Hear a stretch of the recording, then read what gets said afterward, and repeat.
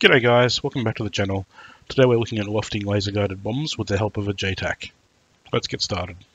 Okay, I'm going to start by calling into the JTAC. We've got the frequency already set up. Here's Axeman, we're going to check in for 15 minutes. While that's happening, I'm going to set my master arm to on. Then I'm going to come back over to the right side and activate the fuselage bomb, which is a GBU-10. We're only carrying a single bomb today. Set it to single, and I'll set my INS waypoint to the destination. There we are, 20 miles away. Gonna have to work very quickly. Infield 1-1.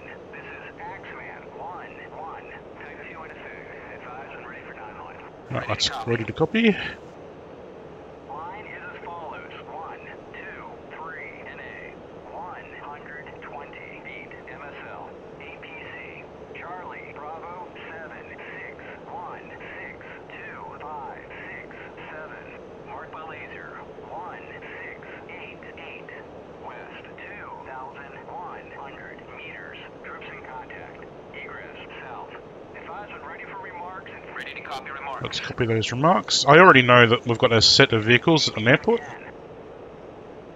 They've asked for the single GBU-10 that we're carrying. Charlie, Bravo, 7, 6, 1, 6, 2, 5, 6, 7. Read back correct.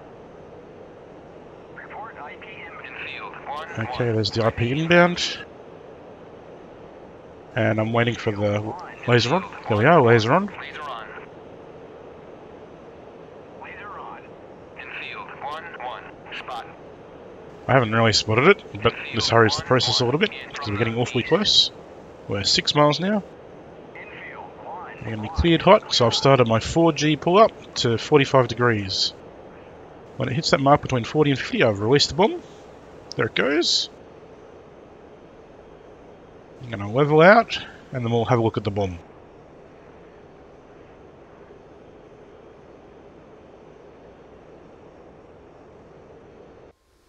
There we are.